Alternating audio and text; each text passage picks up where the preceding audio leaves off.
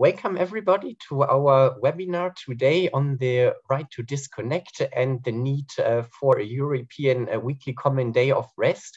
My name is Hendrik Merkamp. I'm Senior Policy Advisor at CESI, the European Confederation of Independent Trade Unions. As a European trade union umbrella organization representing more than 5 million workers in Europe, especially but not only in the public services. We have been a long-standing member in the European Sunday Alliance, and as such, I am glad to be your moderator during the event today. I am glad to see you all so numerous today to our webinar, and I would like to welcome you on behalf of the entire steering group of the European Sunday Alliance, which also includes UNI Europa, the Commission of the Bishops' Conferences of the European Union, COMECE, the Protestant Church in Germany, EKD, the Jesuit European Social Center, JESC, the Federation of Catholic Family Associations in Europe, FAFCE, Don Bosco International, DBI, the International Young Christian Workers, JOCI, and also the Confederation of European Churches, CEC. As the European Sunday Alliance, overall, we are a broad network of more than 100 national Sunday alliances, trade unions, employers organizations, civil society organizations, churches, and religious communities. What unites us is that we are all committed to raise awareness of the unique value of synchronized free time for our European societies.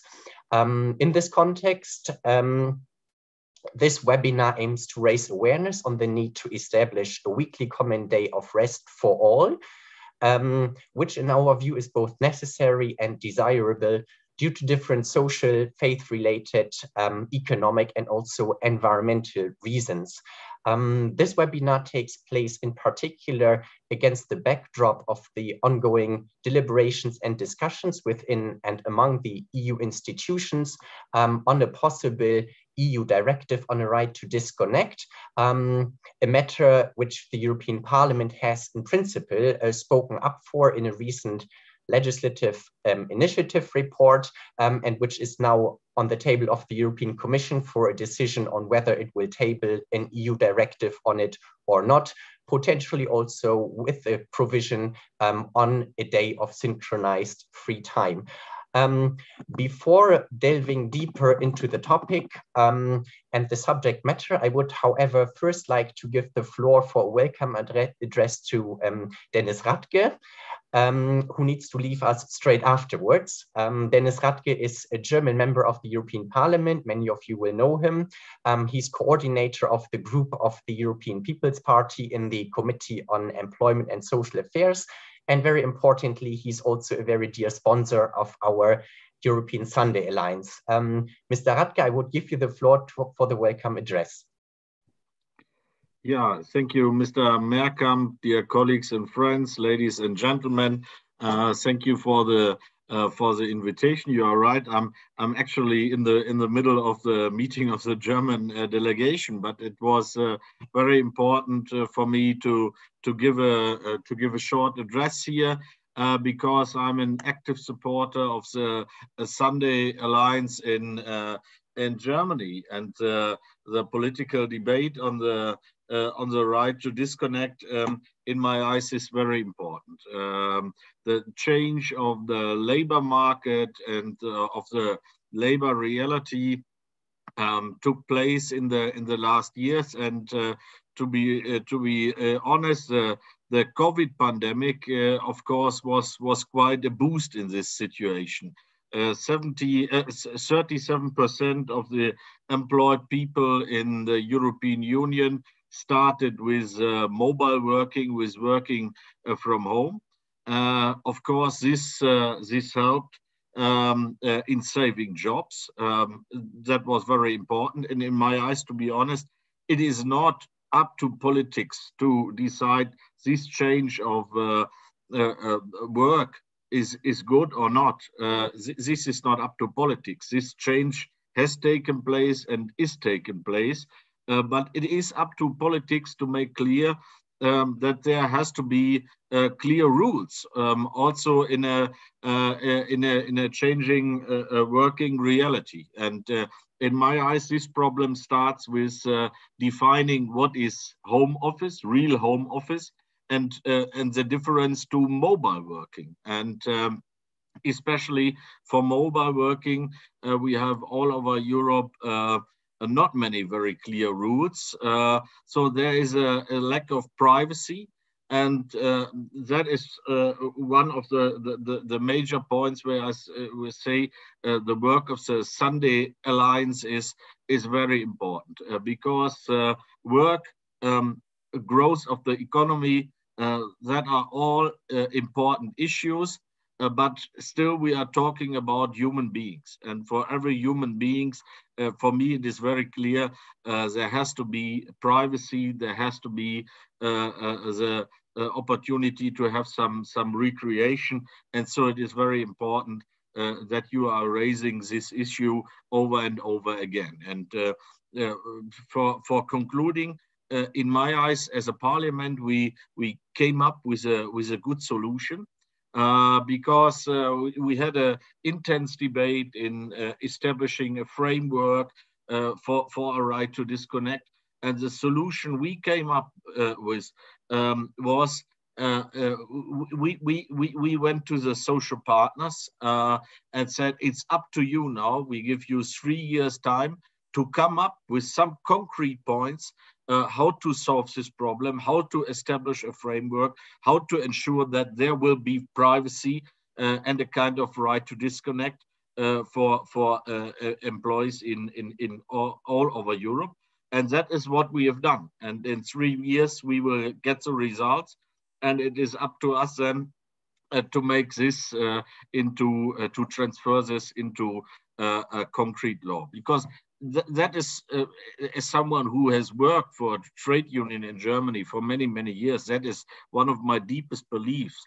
The social partners are much more closer to the reality in business, in the companies, than politics can ever be. So in my eyes, this is a very good achievement, a very good point we have made as a parliament. So thank you very much for the invitation. I wish you a fruitful discussion, and see you soon. And I'm looking forward to carry on with the debate with you. And so take care and see you soon. Bye-bye. Thank you very much, Mr. Radke. Thank you. Now, Mr. Radke mentioned it already. The context of this webinar is the ongoing discussions within and among the EU institutions on a possible new EU directive on a right to disconnect. In January, the European Parliament adopted a so-called legislative initiative report, which Mr. Radke just hinted at, which in principle calls on the European Commission to table a proposal for an EU directive on the matter. And importantly, the report also makes reference to the Council of Europe's European Social Charter, which all EU member states have also ratified, and which actually fixes in its Article 2.5, and I quote, a weekly rest period which shall, as far as possible, coincide with the day of recognized by tradition or custom in the country or region concerned. So not least against the background of this reference, today's webinar aims to explore into the political and the legal issues circling around a possible EU directive on the matter with a clause on synchronized free time.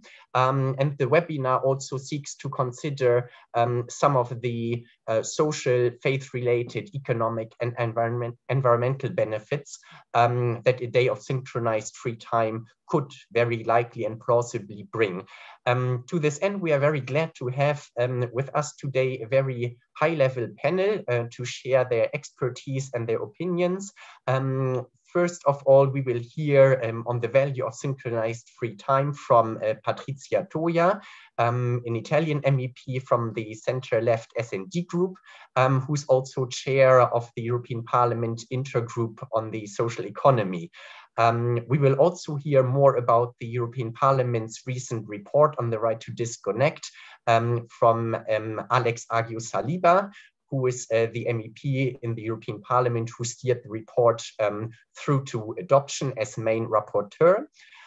We will also hear about the value of synchronized free time from Miriam Lexman, a Slovakian MEP from the center-right EPP group, and also a member of the European Parliament Intergroup on Demographic Challenges and Work-Life Balance and Youth Transition.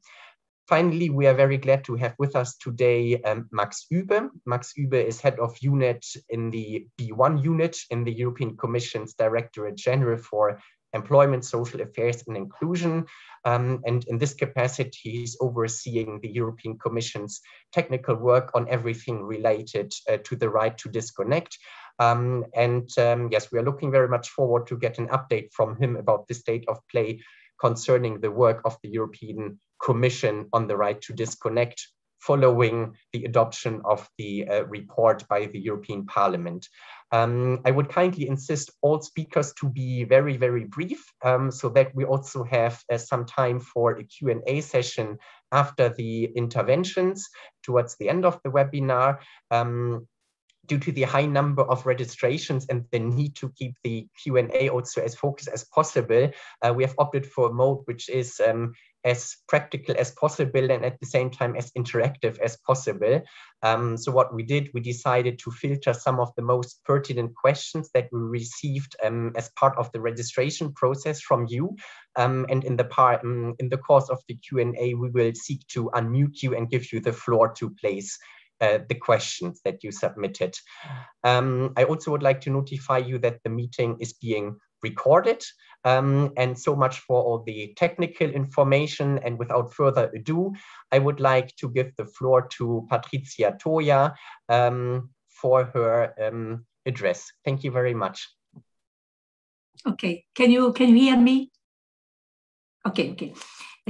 Thank you so much for inviting me to this important webinar on the right to disconnect and the need for European weekly common day of rest. Firstly, I want to thank very warmly the European Sunday Alliance for their effort to raise awareness of this fundamental topic and for their important initiative of this sense and for the other initiative in the past. We know that the COVID-19 crisis has changed the way we used to work. Even if working from home has been instrumental in helping safeguard employment and jobs during the crisis, the combination of long working hours and higher demands also leads to, as research shows, more cases of anxiety, depression, burnout, and other mental and physical health issues. Since the outbreak of the pandemic, working from home has increased by almost 30%.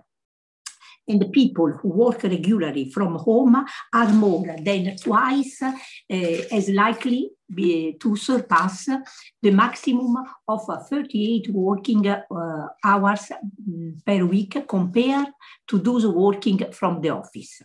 The increase in telework and in the use of digital devices has resulted in an always-on culture, which has a negative impact on the work-life balance of employees and in general for people.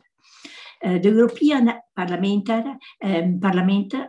considers the right to disconnect a fundamental right that allows workers to refrain from engaging in work-related tasks, such as phone calls, emails, and other digital communication outside working hours without facing negative consequences.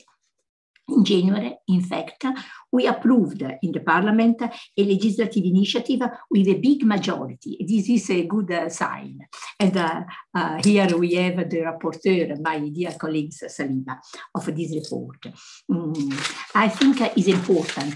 We asked to call on the Commission to prepare a directive and with some minimum requirement and other conditions.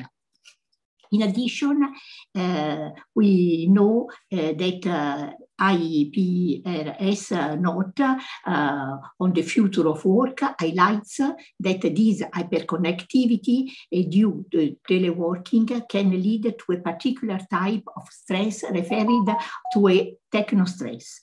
Anytime and anywhere connectivity can be intrusive, potentially softening the boundaries between work and personal and high-end family life, and can also raise privacy concerns and lead to work-life balance conflicts. Now that millions of Europeans are working from home, European legislation is more urgent than ever to establish the right to be disconnected. We need to be cautious that the telework doesn't not become a new form of slavery. The work of the European Sunday Alliance on the right to be connected is key. And the European Sunday Alliance has already engaged in different initiatives to support a work-free Sunday. And personally, I have supported in the past this initiative. And Alliance has worked to raise awareness of the unique value of synchronized free time for our European society. As you have said publicly, and I agree with you that much time has been lost during which in the past citizens and families used to do volunteer work or civic engagement or joint social, sport and faith-related activities, domestic and care responsibilities, and more generally to spend time together. Synchronized free time is key for citizens and families to take part in activity and hobbies all together, and for workers to recover from work and alleviate stress through activities with friends, families, and communities, local communities and social communities. As European Parliament, we need to promote member state initiative in this sense, and I will promote something also in my country for the well-being and health of all. Now is the moment, I think is now the moment to stand by their side and give citizens what they deserve, the right to disconnect. It is time to update workers' rights so that they correspond to the new realities of digital age. As you know, we are engaged also for the digital right for digital workers and the other kind of rights. And I put this right for disconnected in the framework of the different rights. In conclusion, I would like to thank again the European Alliance, and I will assure of my full support. I am sure that today we'll attend a very interesting debate about this important question. Thank you. Thank you very much, Ms. Stoja, about these very passionate words in favor of synchronized free time also and the proper right to disconnect for workers in Europe. I would like to give the floor to Mr. Alex Agiu-Saliba now for, yes, also his view in relation now to the Parliament report which he was steering and his expectations of what should be coming out of it now. You have the floor, please. First of all, thanks Hendrik and the Sunday Alliance. I would also like to say hi to my colleague Patrizia Toia, who basically also has already outlined the scope of the right to disconnect and the initiative that the European Parliament has undertook and is still undertaking with pushing forward politically the right to disconnect. So let us start, I think, from the most important question. Why do we need the right to disconnect? Because this was one of the biggest questions which was doing a lot of rounds from the main critics of this right, even during the negotiations and before the vote in the plenary on the right to disconnect. First of all, at European level, although we have the Working Time Directive and basic fundamental rights, which are giving weekly and daily fundamental rights of rest period to our workers, we still don't have the right to disconnect defined under EU legislation. We have the right to disconnect, which is, I would say, haphazardly applied and implemented by different legislations in different member states. France was a front runner when it comes to the right to disconnect. In Italy, we have a legislation catering for a small chunk of workers for smart workers, which was, again, a very important development for the right to disconnect. And then we have a very recent legislation in Ireland, which is very much in line with what the European Parliament is proposing. Because we are proposing as a European Parliament to have the right to disconnect as a fundamental right to be enjoyed by each and every worker throughout the Union, which has connection and which is using basically digital means. In France, this right is awarded only to those companies which employ more than 50 employees. And as I said, in Italy, only a small fraction of the workforce is defined as smart workers. So what we are proposing is a fundamental right to disconnect to each and every worker. Why are we proposing, and why have we moved forward this recommendation coupled with an annex with a fully fledged piece of legislation, fully fledged directive? Because ultimately today we are living in a world where the boundaries between working time and rest time are being totally blurred. They are being blurred because our workforce and working time has been revolutionized by digital means which are so fundamentally important, especially they were fundamentally important during the pandemic to save countless number of jobs, to continue to communicate, to continue to live as normally as possible. These are all positive side effects of digitalization of our workforce. But at the same time, there are also negative repercussions. And if we speak about occupational health and safety, if we speak about the rising numbers of mental health issues, depression, technostress, muscular and eye illnesses, these were and are becoming more prominent for teleworkers, for smart workers, for workers which are more mobile and are not working directly from their offices. Therefore, this effect of always being connected, of this digital obesity is more pronounced today during the pandemic, although it has been there for a number of years. Therefore, also the European Parliament has been lobbying on the right to disconnect much before the start of the pandemic. But today, the political visibility of this digital obesity is more clear. And this was also clearly highlighted by a study undertaken by Eurofound. They made 2 surveys during the pandemic, and both of them are confirming. If you look at statistics, only 5% of office workers are complaining that they are working more than the allocated maximum working hours per week and daily working hours. On the other hand, it is around 40% of teleworkers, smart workers, flexi workers who are saying that they work more than 8 hours every day.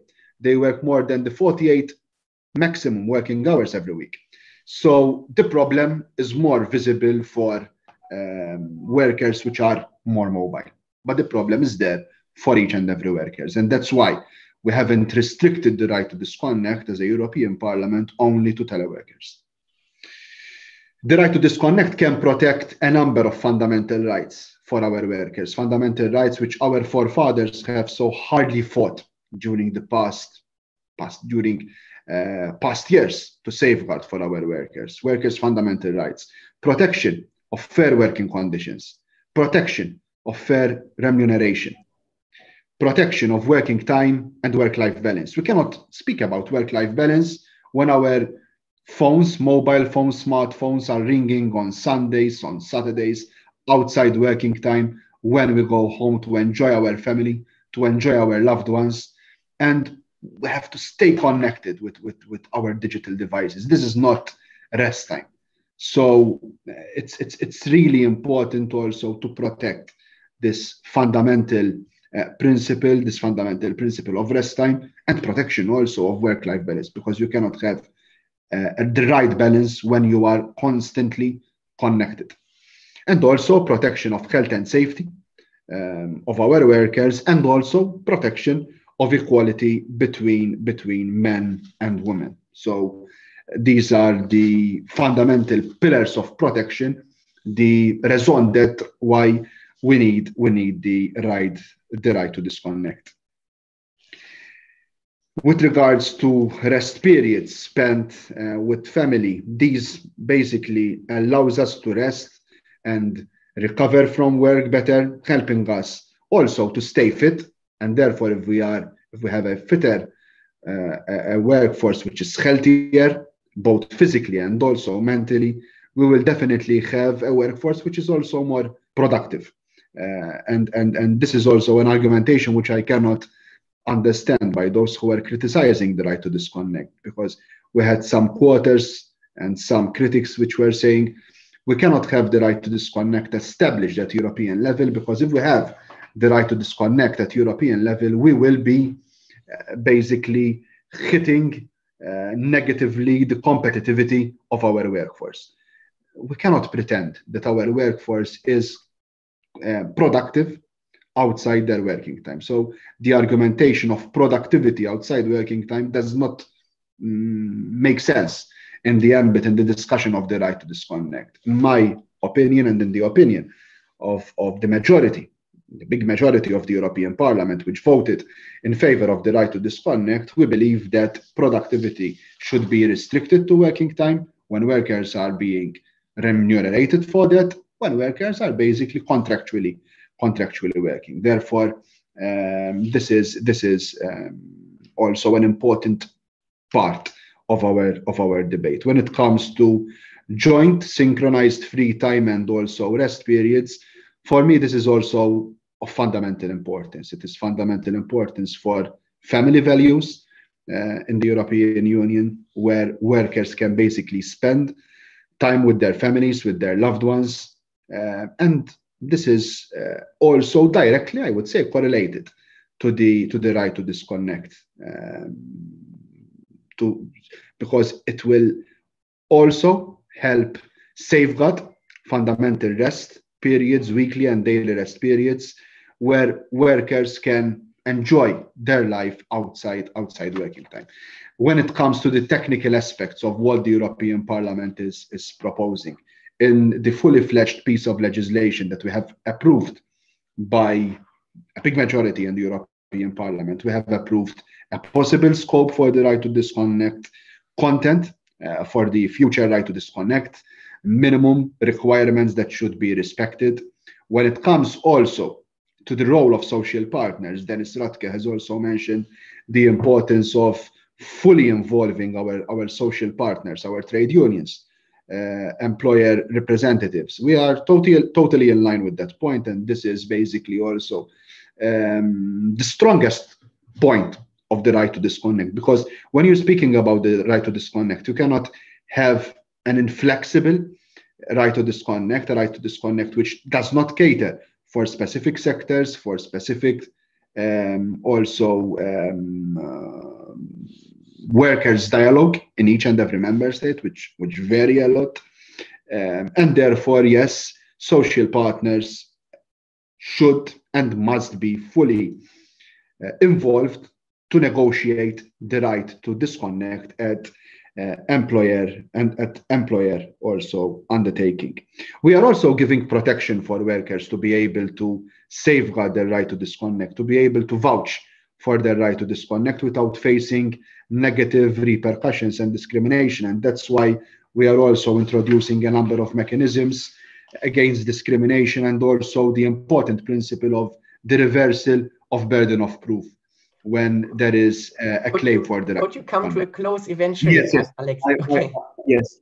So this is the raison d'etre behind the Parliament's report. From a technical point of view, now we have approved the right to disconnect. Now the ball is in the Commission's court. We don't want to wait for another 3 years, and this is not reflective of what we have agreed in the European Parliament. We have in the European Parliament agreed that social partners at EU level should be involved from the very start of the discussions, but we have never tied the Commission's hands to wait for 3 years before starting discussions with our social partners. And we are pushing forward Commissioner Schmidt and the European Commission to act as soon as possible so that the right to disconnect could be enjoyed by our workforce as soon as possible, especially during the time of the pandemic. Thank you very much, Alex, for this passionate closing also, which we agree with, and for making also the productivity argument, which we are also stressing. We are, the Sunday Alliance, we are stressing the fact that spending resting time together is more productive than spending resting time alone.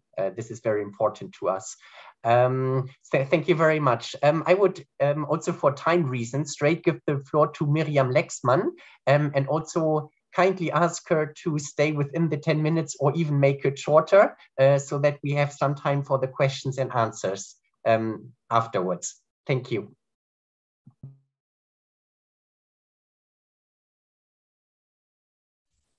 Thank you very much. Thank you for the floor, and thank you very much to all the organizers, because I think this is a very timely event and a very important event.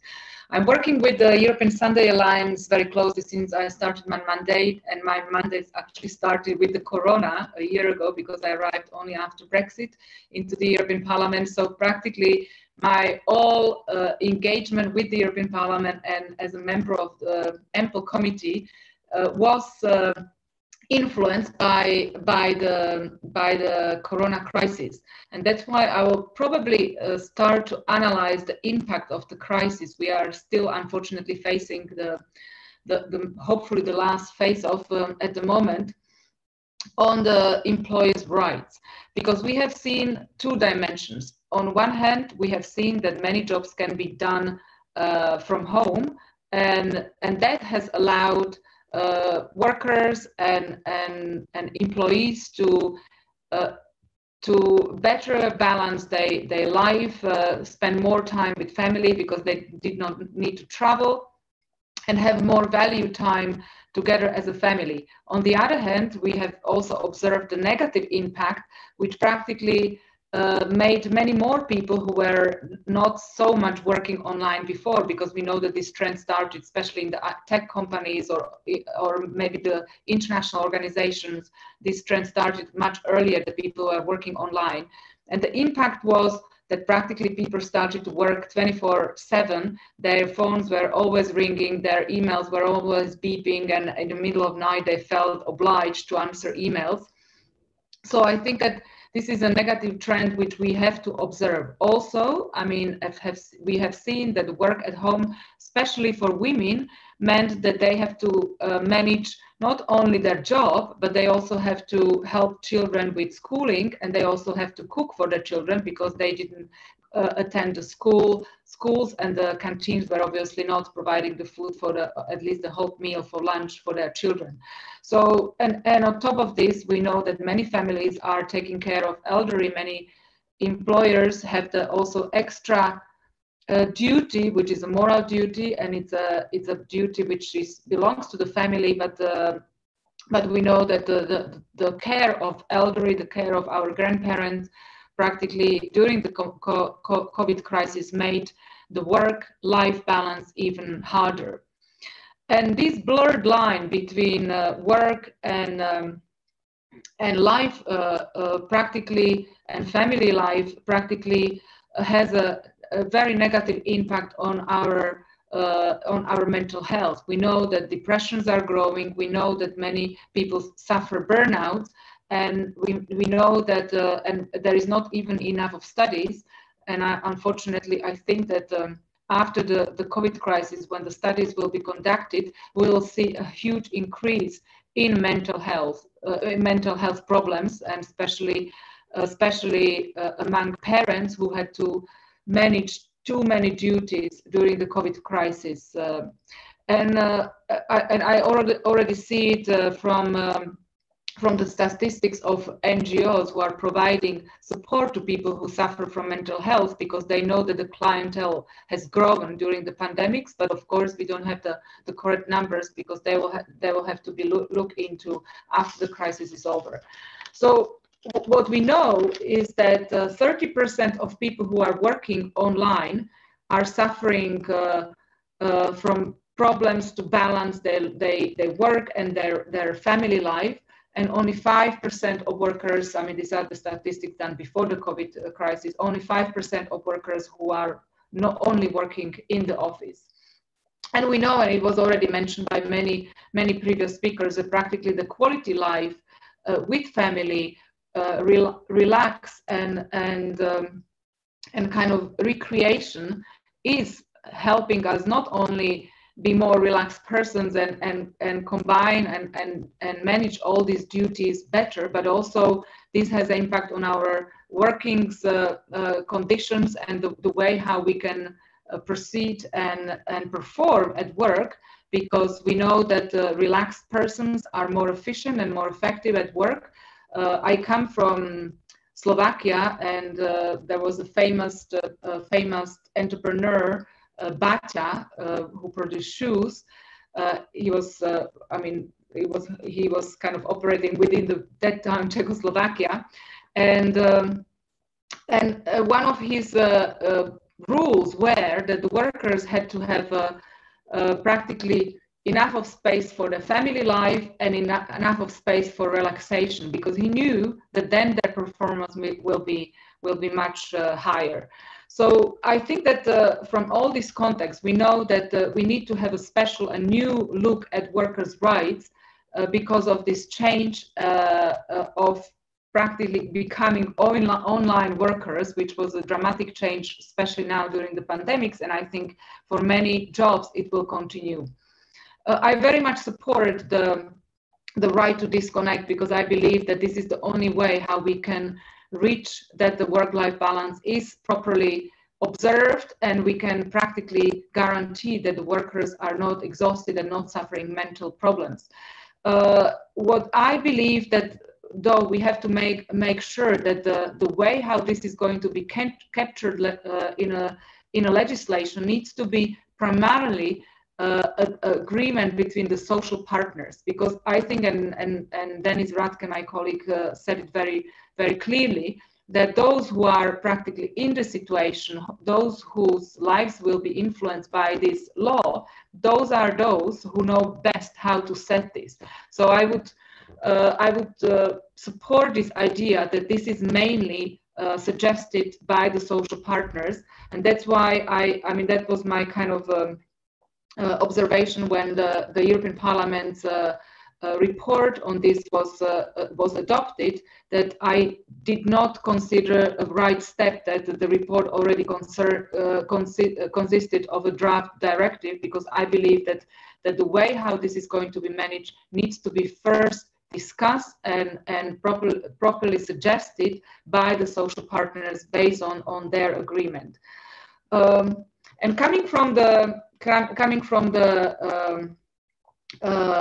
right to disconnect, I will move on to the other topic, which is the right to disconnect, not on a daily basis, but the one day in a week. And I very much support the initiative that we'll come back to the idea that Sunday is a day of rest, Sunday is a family day, Sunday is a day which will all help us all to gain new strengths and powers to proceed with our daily jobs from Monday onwards. I think that obviously this is a national legislation. We know that some member states already have it in the legislation, and they have Sunday as a day of rest. And as I said, I'm coming from Slovakia, an ex-communist country. I would probably give you kind of historical arguments as well, that first of all, the Sunday as a day of rest we observe from the year 321, when the Emperor Constantine has by law set this day as a day of rest. Of course, this was based on the Old Testament, on the Jewish tradition that there is one day, the seventh day is a day of rest.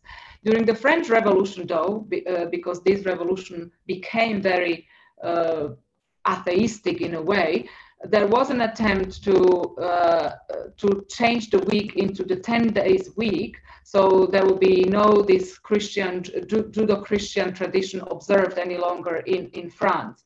And we know that this has created lots of problems, and practically not only people, but also animals were suffering to conduct their jobs. We have observed similar attempts during the Soviet Union and in the other communist countries to change the calendar, that there is no 7 days rhythm. But we know, and the history has shown us practically somehow this 7 days rhythm and the desire to have 1 day of rest out of the 7 is somehow in the people's genes. And I would maybe say here that, of course, the market can provide different workers different days for rest, but I would suggest that we still come back to the idea of a Sunday being a day of rest for most of the people, because we know that some, hospitals cannot be closed and some services cannot be closed, but at least that we will provide most of the people 1 day of rest, which families can observe together, because obviously if one parent has Tuesday free and one parent has Sunday free, the family cannot be together as a family. And I believe that this is also a very important element, that we will provide the families a day when they can spend time together. This is also provides a healthy development for the children, that they have time with both of the parents together, and we know that this can have impact on their future life. So I only support all the initiatives. The Bishops' Conference has come up with that we will come back to this idea of Sunday as a day of rest in the European Union. I know that during the COVID crisis, practically the shops were closed most of the time. Yes, I'm closing now. And I believe that we have realized as customers that we don't need to go to the shop on a daily basis. I understand that this has a social impact on people.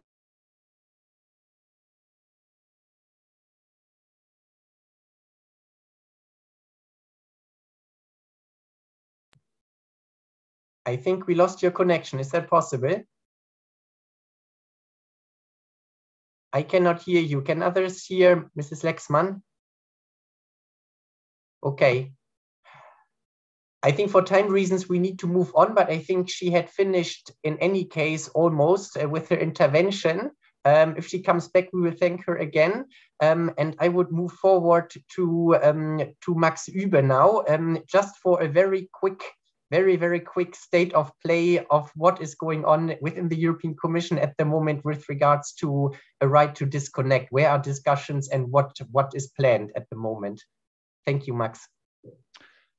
Okay, thank you. And thank you for the invite and an interesting discussion so far. There's a lot of learning as always, including about just now the role of Emperor Constantine. Indeed, I will not, after so many distinguished speakers, try to repeat what has been said, but rather give you an update from the Commission services point of view on a really important topic relevant for so many European citizens.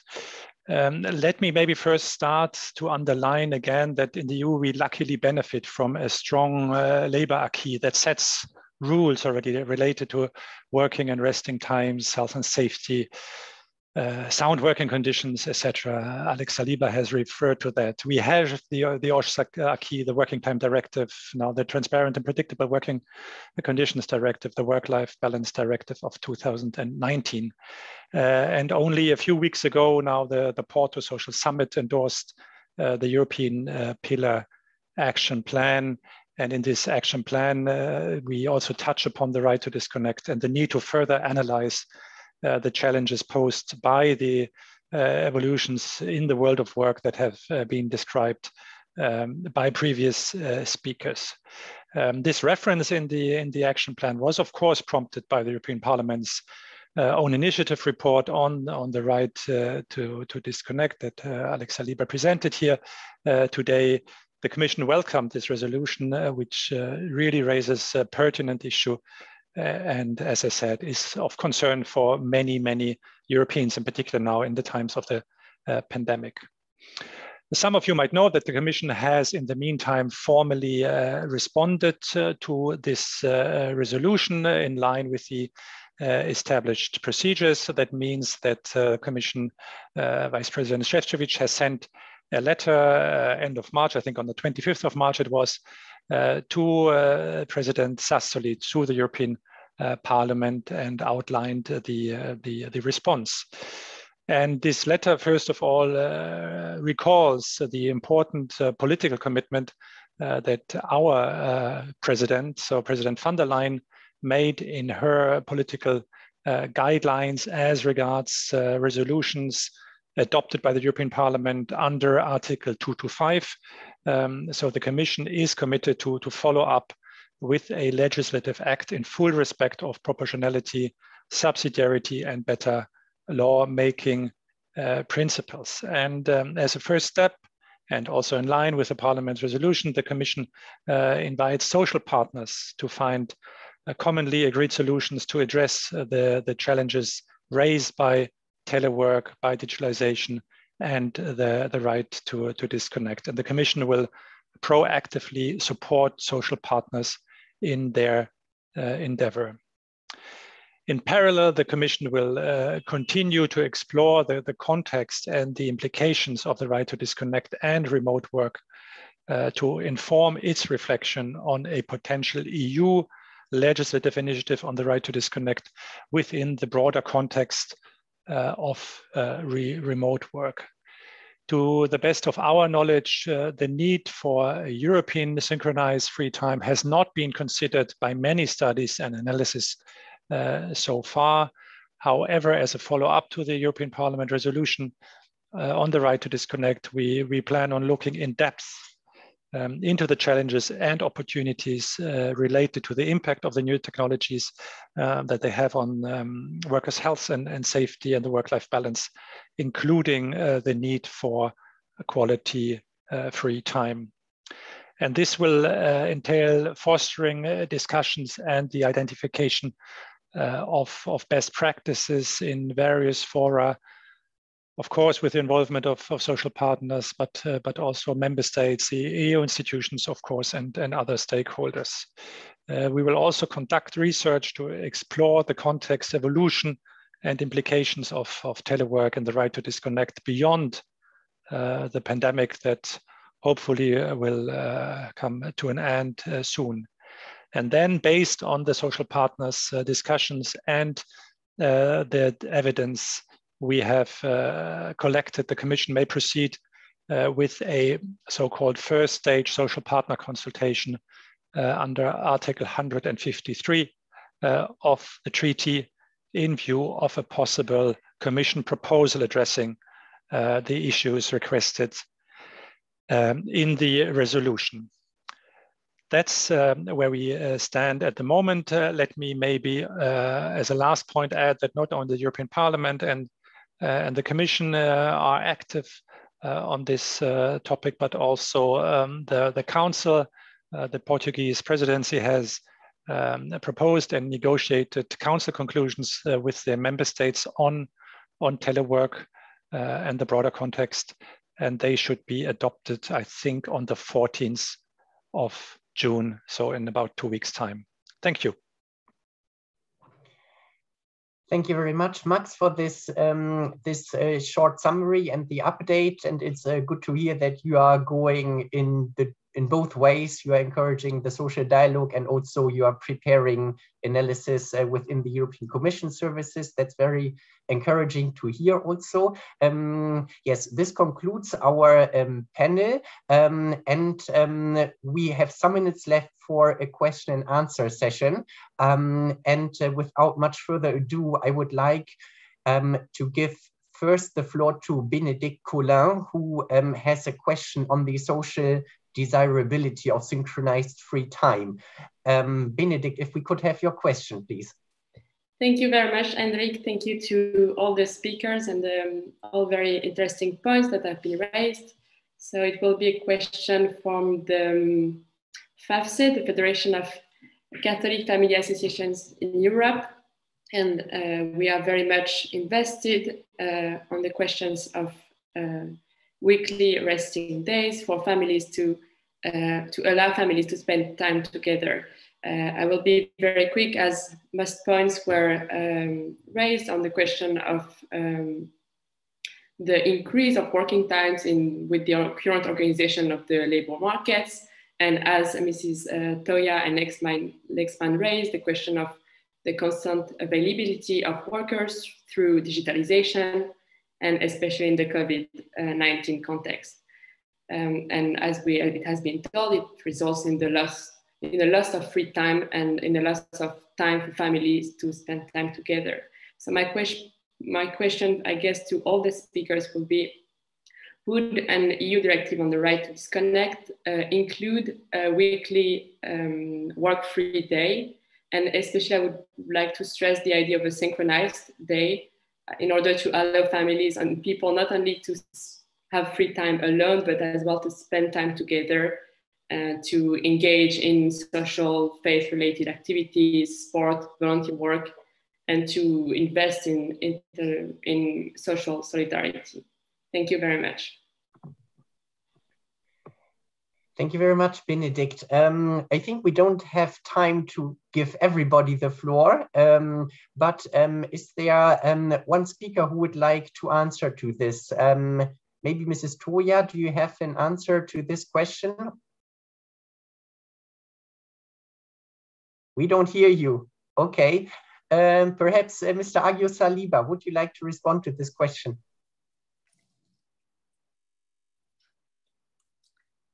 You need to unmute yourself. Okay. Okay, you can hear me now? A very brief answer. Yes, I think that we have to keep these two discussions which are distinct.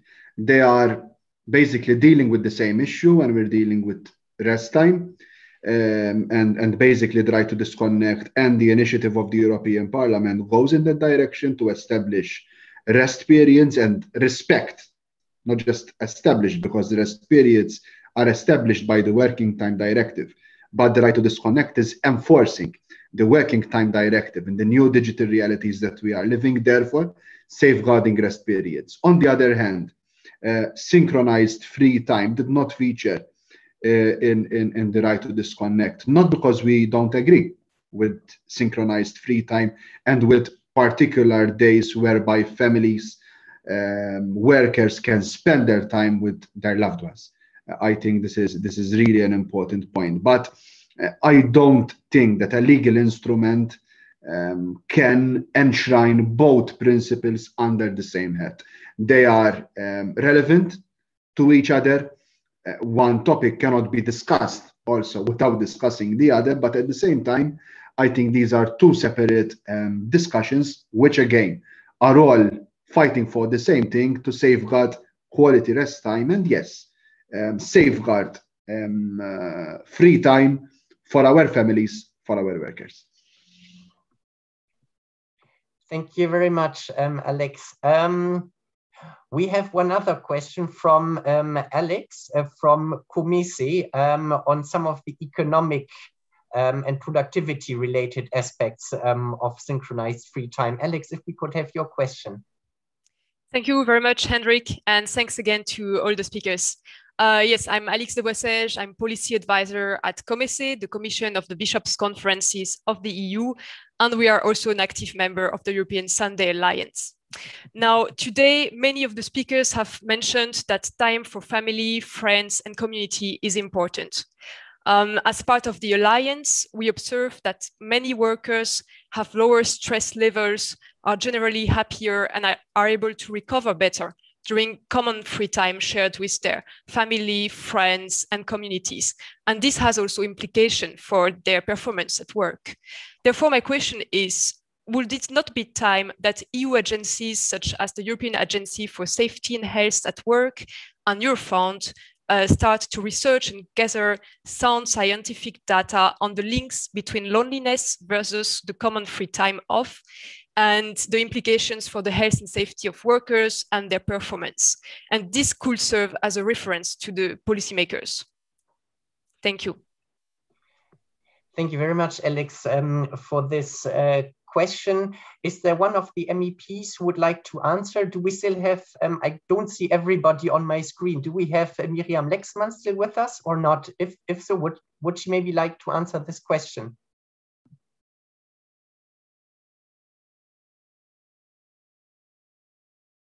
Okay.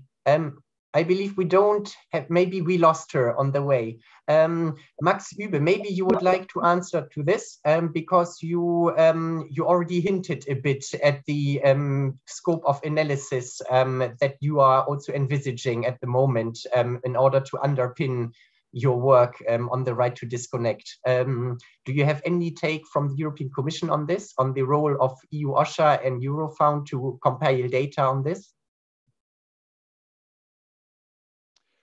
I'm unmuted, yeah. Yes, indeed. I mean, as I mentioned earlier already, we are now looking into the launch of a bigger study that would support then further work on this topic. And indeed, the issue of synchronized time would probably feature in there. But you have said rightly that the agencies under DG Employment's remit, like EU OSHA in Bilbao and Eurofound in Dublin, in particular Eurofound has done and will do and is about to do a lot of work on the topic of the right to disconnect and telework. I think within the next 12 months, really a series of publications will be made. I'm now not familiar in how far they will also cover the topic that is so dear to your hearts. But in our context, we will try to make sure that these will be properly reflected. I saw Ms. Lexman is back. I don't know if she wants to come in on this one. Mrs. Lexman, would you like to take the floor on this question or should we move to the next one?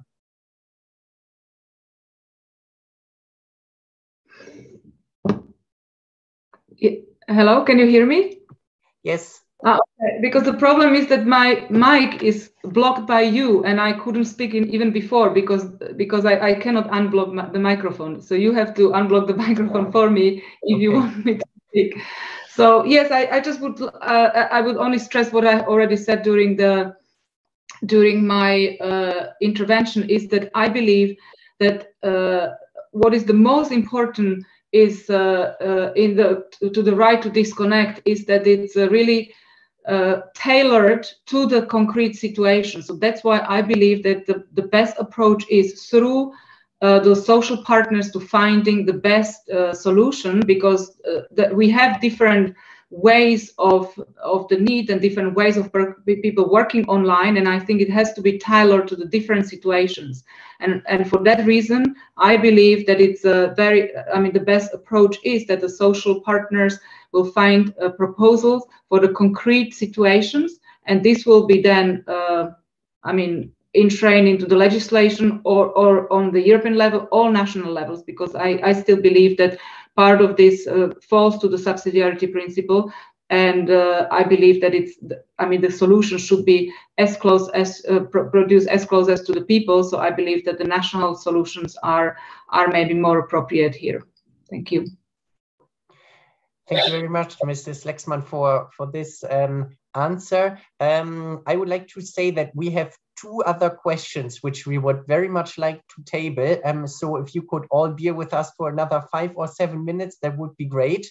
We have one question from Luciano La Rivera on the political support of a day of synchronized free time. Luciano, if we could have your question, please.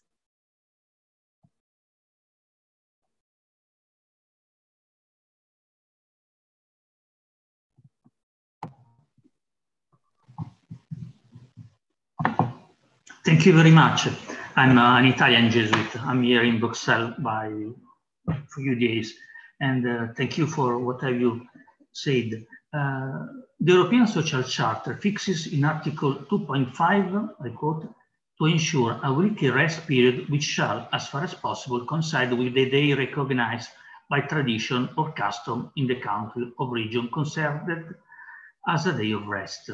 The Charter is a treaty which all EU member states have signed and ratified.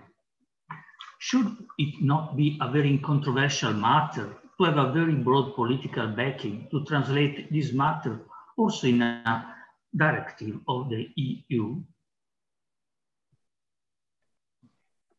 Thank you very much for this question, Luciano. I think maybe Alex Agiusa-Liba, if you would like to take the floor. I think this fits for you, this question. Yes, as I said, I totally agree with having a day, which is a rest day, in accordance to the, as the previous speaker has said, in accordance with the tradition of each and every member state.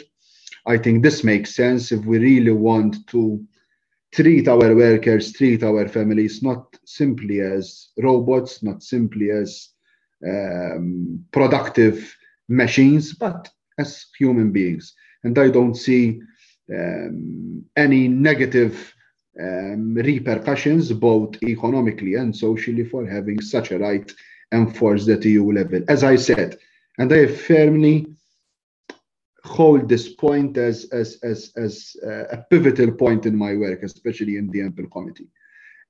When workers are not treated as human beings with dignity, and when they are treating simply as machines to try to increase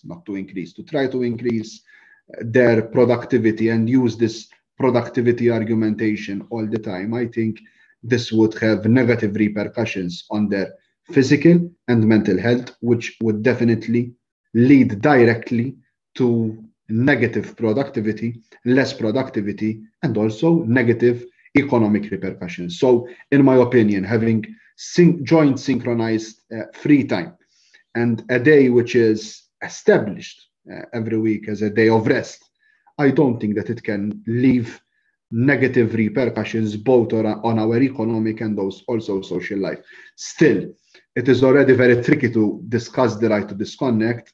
It would be more complicated, and I believe it would make a very big disservice to the whole discussion if we try to confuse in one single legislative instrument the right to disconnect and synchronized free time.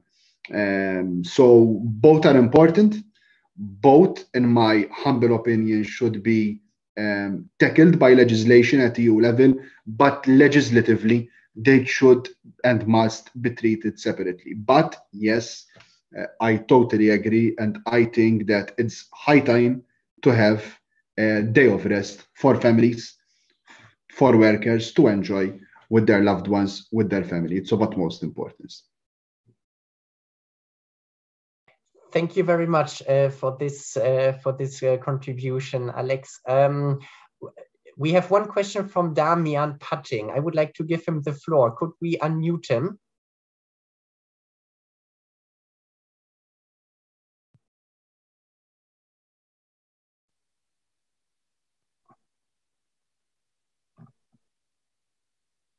I cannot hear you, Damian.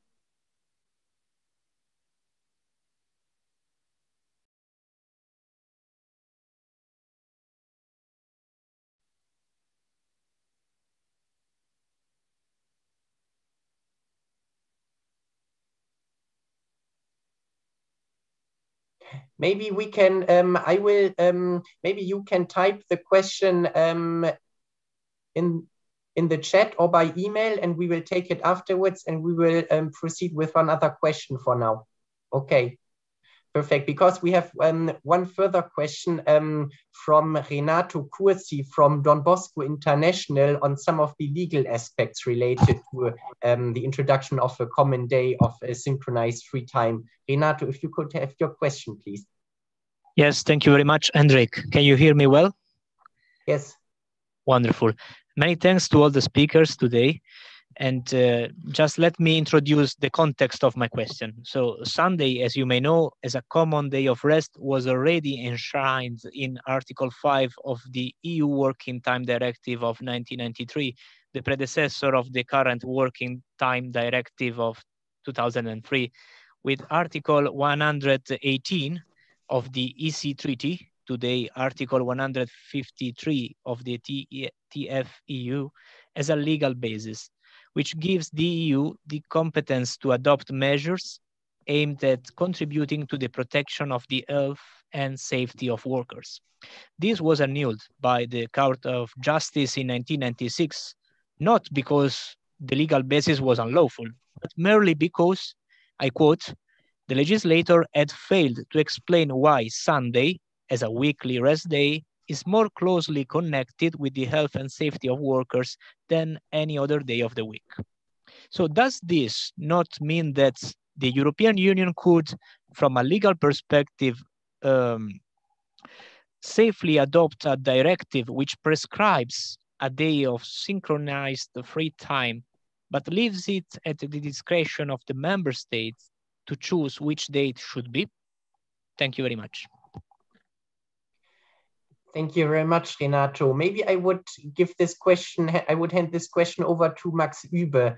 Do you see any legal issues, or wouldn't the EU have a safe legal right or legal instrument, a legal base to come up with a day of synchronized free time, also as it is phrased, for instance, in the European Social Charter at the moment?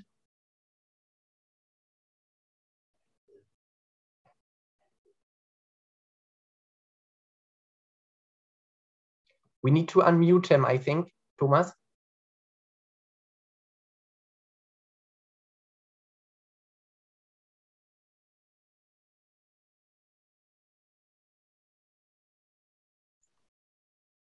Okay. Yes, no. I'm not sure I understood the question 100% correct. So the question is a day, a synchronized day, but let's say not necessarily the Sunday. Exactly. So the question was that there was already the old working time directive in the 1990s, which included a day of synchronized rest, but it was fixed as a Sunday. And in the end, the Court of Justice annulled this clause because the Council couldn't justify why the day off had to be a Sunday and not, for instance, a Saturday. But it didn't really, but the court was very fine with the legal basis. I think it was a legal basis from the health and safety field, which would justify a day of synchronized free time. And there the question was if then the EU wouldn't have a legal or a safe legal option to propose a day of synchronized free time if it is phrased in a more open way, like, for instance, at the moment in the European Social Charter, which makes reference to a day of custom or tradition. Well, I mean, this would need to be checked with our legal services and the legal experts in DG Employment. But from what you read out here, I would think that that should be possible.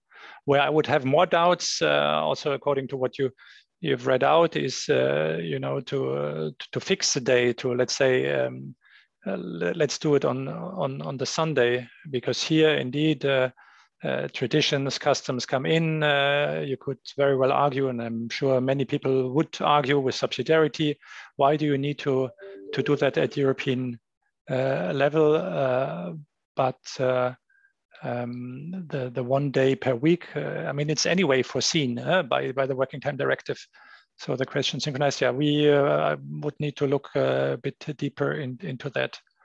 But it would not, to be clear, no, I think it would not necessarily help the Sunday Alliance, because I don't think the legal basis would allow for determining one specific day of the week to be the synchronized free day. Okay, yes, thank you very much for these insights. Maybe before we close, I would give one other go for Damian, if you would like to try again to take the floor. Can we unmute him? Thomas, I think he's there under name Katrin Hatzinger. Hi, do you hear me? Okay, yes. I'm Damian Pettling from the Protestant Church in Germany, and we are also a member of the Sunday Alliance. And I have one more short question to Max Übe, perhaps, because I heard that some suggestion in Brussels that the European Commission should implement the right to disconnect into the strategic framework on health and safety at work. And so I would like to know if it's already clear that it should become a directive, or if there is a certain danger to implement it into a strategic plan, and that it's not a real legal act that would be enforceable as well. Thank you. Well, the new OSH strategic framework that will be adopted, if I'm not mistaken, on the 23rd of June already, this is not a legislative act or proposal, definitely not. And as far as I know, but as you can imagine, it's still under discussion, there will be also a reference to the issue of the right to disconnect, but not, let's say, not go much further than what you find already now in the social pillar action plan that also refers, of course, to the again important European Parliament report on the topic. A legislative proposal would need, I mean, people that know our area know that requires a two-stage social partner consultation according to the treaty that takes quite a long time, that needs to be properly prepared. It requires an impact assessment and so on. So this is a much longer time frame, and definitely not for the OSH framework that will be presented already in, I think, in 3 weeks time, 21st of June. Yeah. Thank you very much. This was very clear answer, very much to the point. Thank you. Well, this we are already 12 minutes over time, and this would bring our webinar to the close.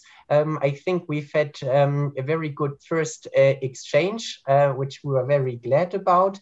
I think we've heard that there is a strong support for the social and also the economic argument in favor of synchronized free time. I think we all agree that there's a big added value, but that there's also still maybe the need to gather more scientific data on it. So here, if we come back to the role of the Commission, and also then in particular EU OSHA, Eurofound, and the think tank community to make this a topic, this I think would be very much appreciated, to turn these plausible considerations also into hard scientific facts. I think where I heard some disagreement in the discussion is about the policy tool, if it should be pursued, if the day of synchronized free time should be pursued via social partner agreements or via an EU directive. I think here there were still some, there's still some discussions which need to be continued. And also from what I deduct from the discussions, we still need to discuss if this right to disconnect and a possible directive, if this is the proper tool to address the day of synchronized free time, or if there may be another EU directive, I don't know, the working time directive or other policy tool where this should be better addressed. So we will stay in contact with all of the speakers, also of course with you, Max Übe. We will be glad to accompany this further during the next weeks and months.